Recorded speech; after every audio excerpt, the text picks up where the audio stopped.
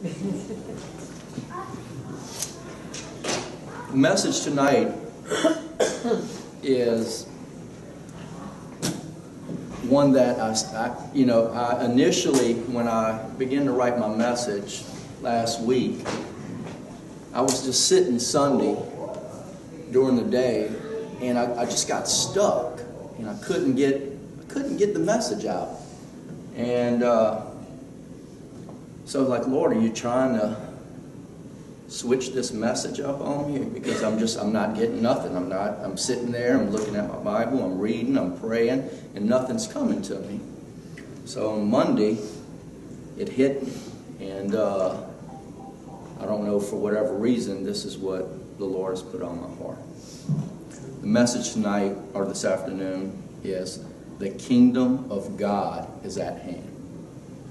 Now, we've heard that phrase many times, and we've read it over and over and over again in the New Testament. And I derived this message out of Mark chapter 1, verse 15, if you want to turn there. And the word reads, and saying, the time is fulfilled, the kingdom of God is at hand. Repent ye and believe the gospel. Now, that seems and it sounds pretty simple. John the Baptist had a very powerful message, being the forerunner of Jesus Christ. He preached a message that was so strong that even the Pharisees and Sadducees had to come see what was going on. This man was, God said of this man, there was not another prophet like him, that he was the greatest prophet of all.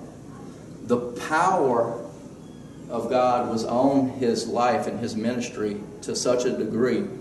Again, I reiterate that the Pharisees and Sadducees had to come check this guy out. And he said, you brood of vipers, who has warned you? Who has told you?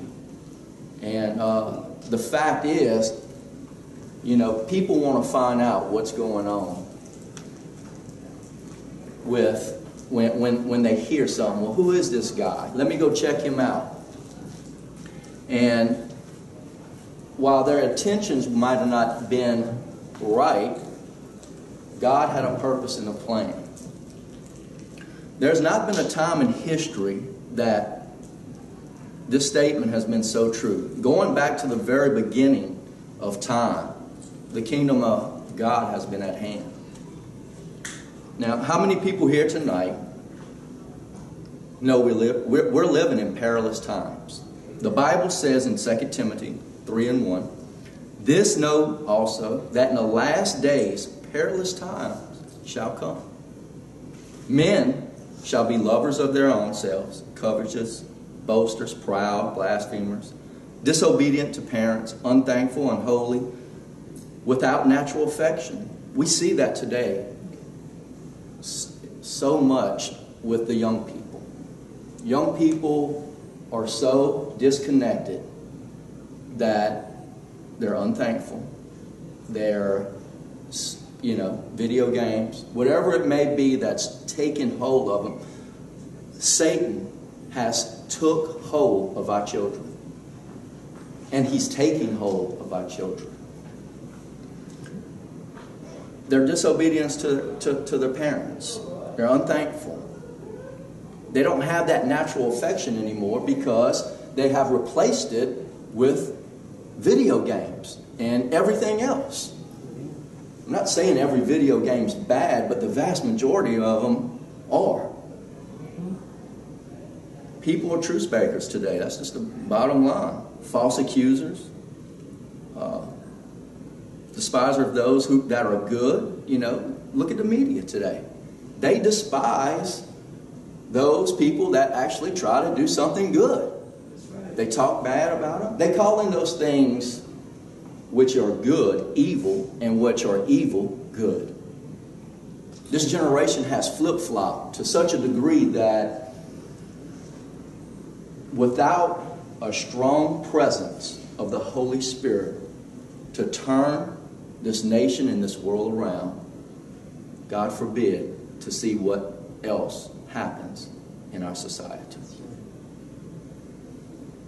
They heedy, they high-minded, lovers of pleasure more than lovers of God, having a form of godliness, but denying the power thereof. The Bible says, turn away from such. You know, it's easy to say all the right things. It's another thing to carry them out. You have to have the power of the Holy Spirit working on the inside of you to actually carry out what God has ordained me or you to do. Within our own strength and our own self, we're only limited to what we can do.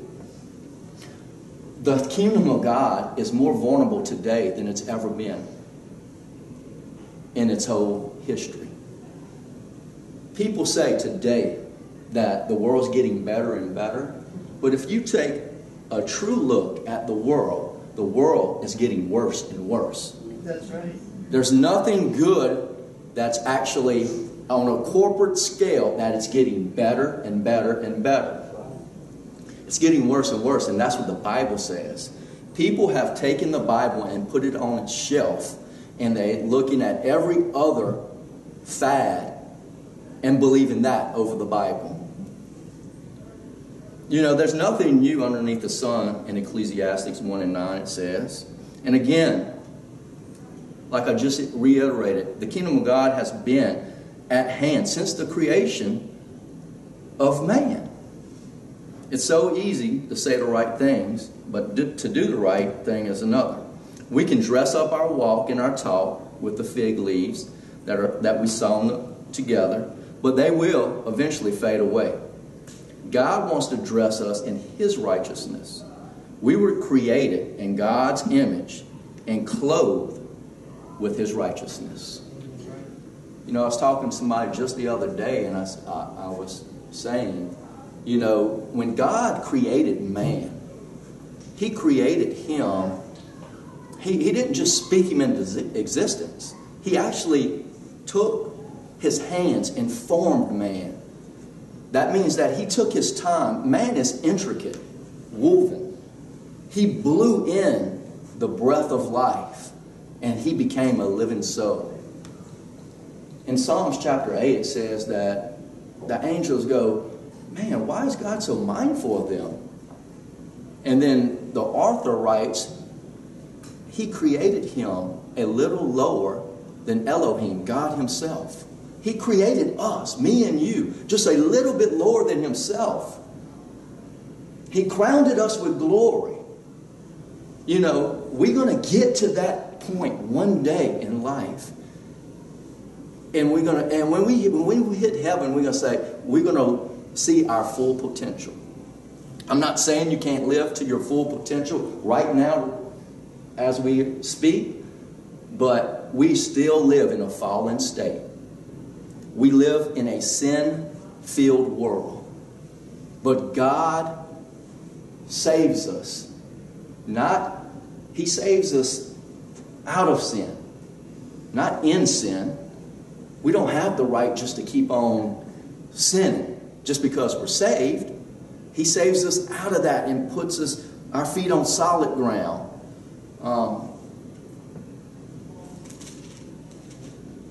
We're special to God.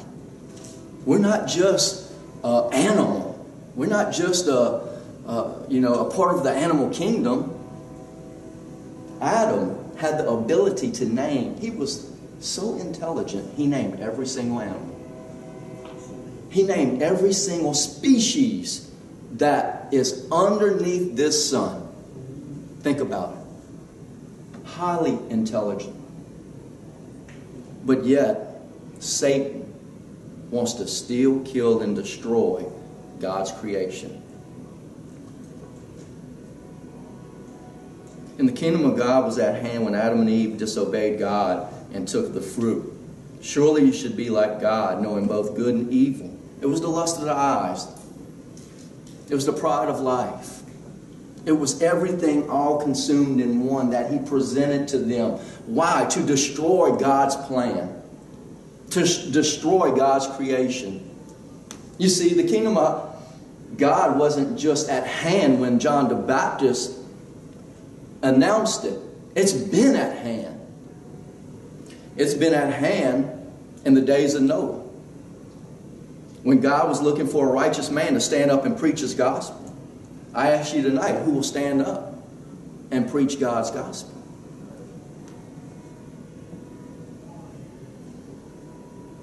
You see, the kingdom of God was at hand when God called Abraham out of the land of Ur, of the Chaldeans.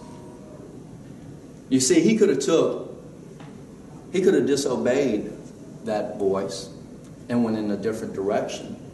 Who then would be the father of faith? The kingdom of God was at hand when Abraham went to sacrifice his son. When God says, take your son, your only son, and bring him up to Mount Moriah and sacrifice him. You see, the kingdom of God has been at hand for thousands of years. And it's at hand more than what you even think tonight. We got child massacres. We have terrorist attacks happening on a daily basis. But you know what's greater than all these tragedies? Men and women, boys and girls, dying without God. That's the real tragedy. Amen. That's the real tragedy. And you know what? We're the watchmen. We're the watchmen on the wall. It's time, I'm telling you, it is time for men and women to put on their big boy shoes and boots, strap them up, lace them up, and get ready. There's a real war going on, whether you want to admit it or not. Of course, we battle with one against, and it's not against flesh and blood. It's about principalities and powers, spiritual wickedness in high places. But there's another war that's going on. That's in the unseen world. And they're after men and women, boys and girls, believers, non-believers. It doesn't matter. Nobody's excluded. Everybody is included. And Satan wants them all. He wants them all. And his tactics are out there. People are dying and falling away by the wayside. We see it every single day. I'm guilty of not doing for lacing up, for putting my boots on. God has called us to be soldiers. We in the army. No matter what you want. This ain't a militant speech, but this is the truth of the gospel. He commissioned all of us. He didn't say some. He didn't say a few. He said all. Go ye into the world and preach this gospel of the kingdom. Nobody's excluded from this command. Nobody. And I fault myself first.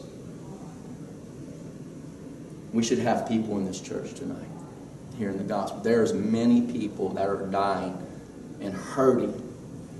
And the truth is, maybe a lot of people won't say this, but I will. They're going to hell. That's right. That's the bottom line. Heaven and hell is real as me and you are real. God's word is real. He says he watches over his word more than his namesake. And he looks over his name. But he said he watches over his word more than his namesake. Everything that has been fulfilled in the Bible has come to pass. Why wouldn't people believe? How much more? You should believe. But it says, repent ye and believe the gospel. It's the good news. Jesus Christ has came and paid away for you and I. And everybody here knows the message.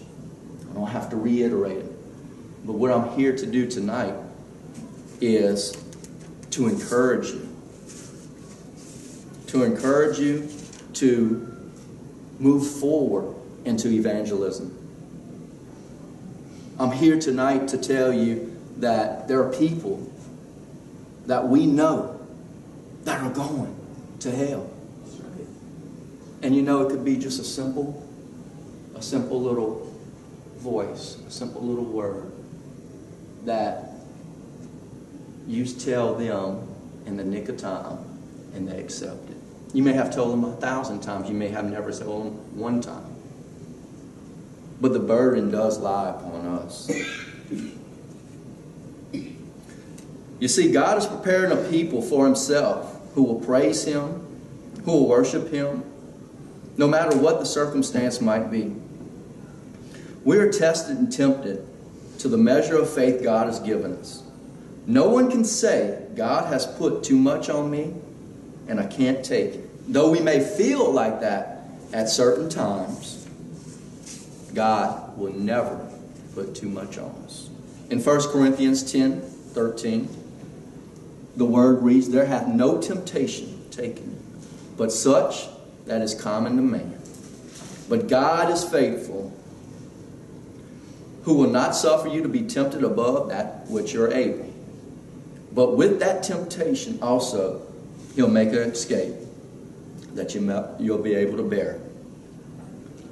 You know, the kingdom of God was at hand when Moses' mother and sister put a little baby boy in the basket and floated him down the Nile. You know, who would have gave the law? Yeah, God, of course. He could have rose up another person.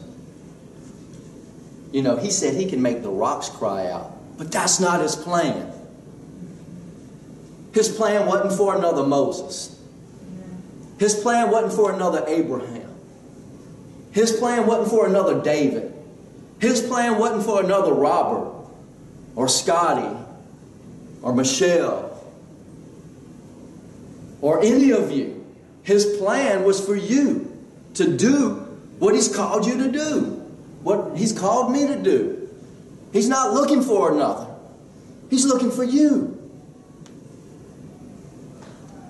He said he can make the rocks cry out and praise him. He don't need us, but he's looking for you.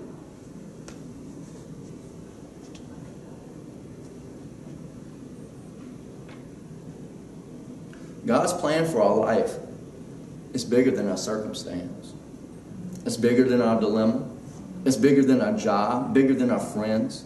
It's bigger than our social standing. We serve a big God. He can do big things.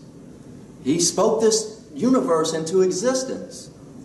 Whatever you're going through, he can do it.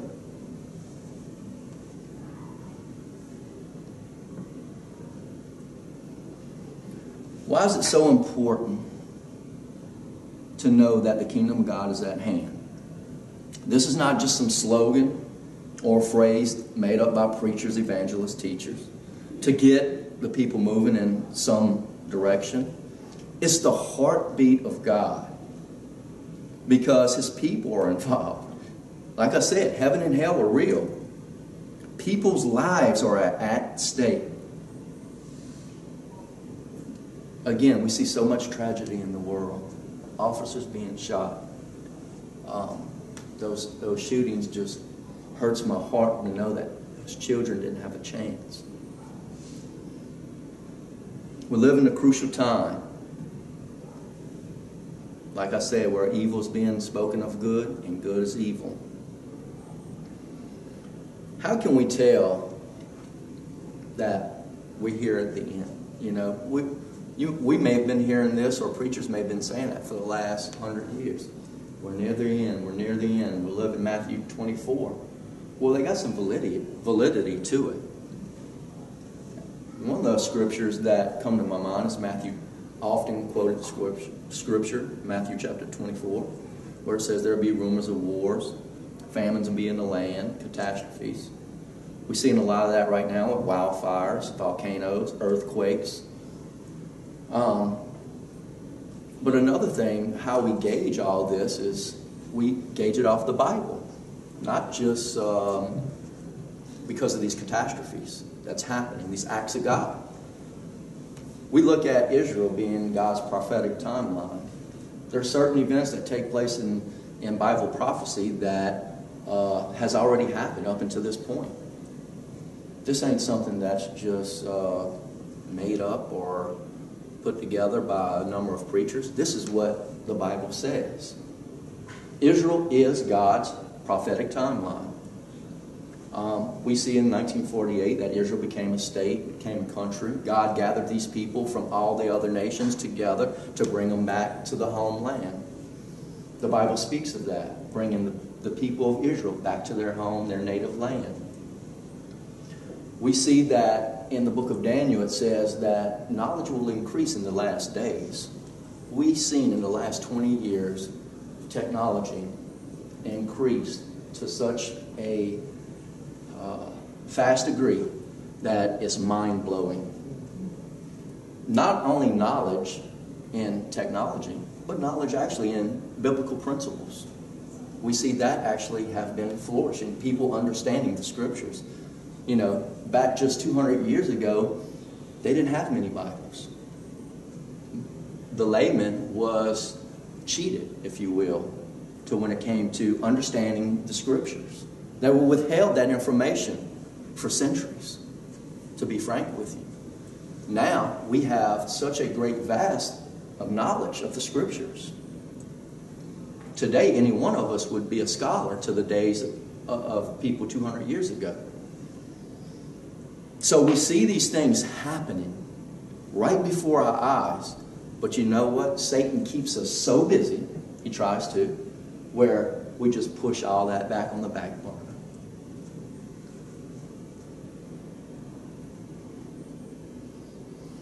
You know, we often hear about putting the armor of God on. And most believers like to hear about putting the armor of God on because it describes a Roman centurion dressed to the fullest. You know, the shield of faith, the sword of the Spirit, the gospel shoes, you know, the boots. All those that weaponry, you know, it makes somebody feel good. Some people say they wake up with it. They have it on continually, and you should. But if you're dressed as a soldier and you just are sitting or lying in your bed, what good are we doing for the people that's on the front lines? There's people dying in that world because there's a real war going on. There is a real war. That's right. And if we say we got the armor of God on, then we need to walk in that battle. We need to get head first in it. The blood's going to be on our hands.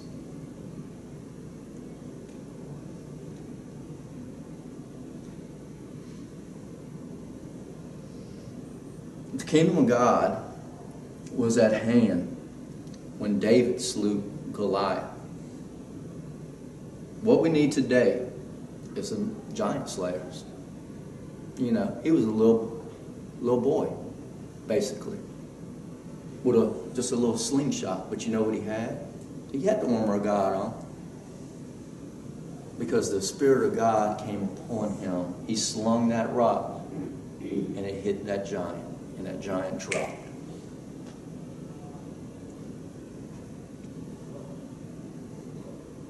You know, God needs someone who's not afraid to take a stand for the gospel.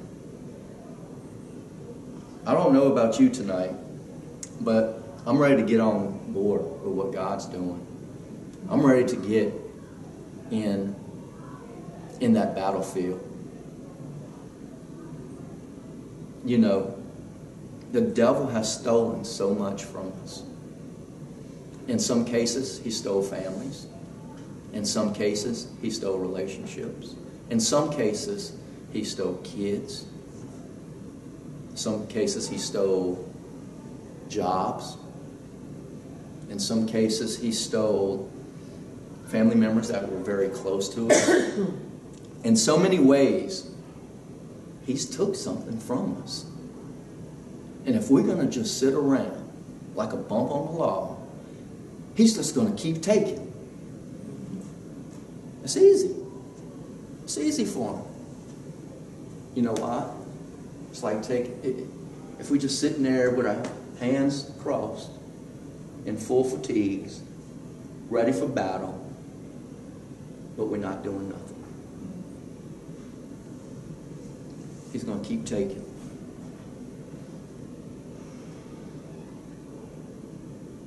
You know, my heart goes out to the people that are in bondage, drugs and alcohol.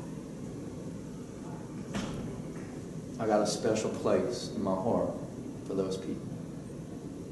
People that are in prison, that's been to prison. To help them. To give them what someone gave to me. I know this is a short message tonight. I don't want to take too much of your time. And here, just a few minutes, I'm going to close this out with prayer.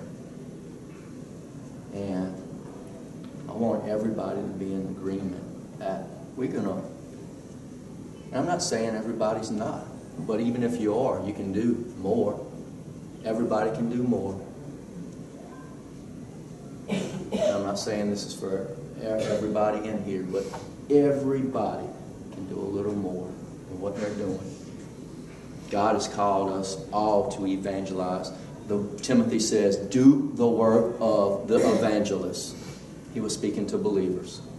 He wasn't speaking to preachers. He wasn't speaking to pastors.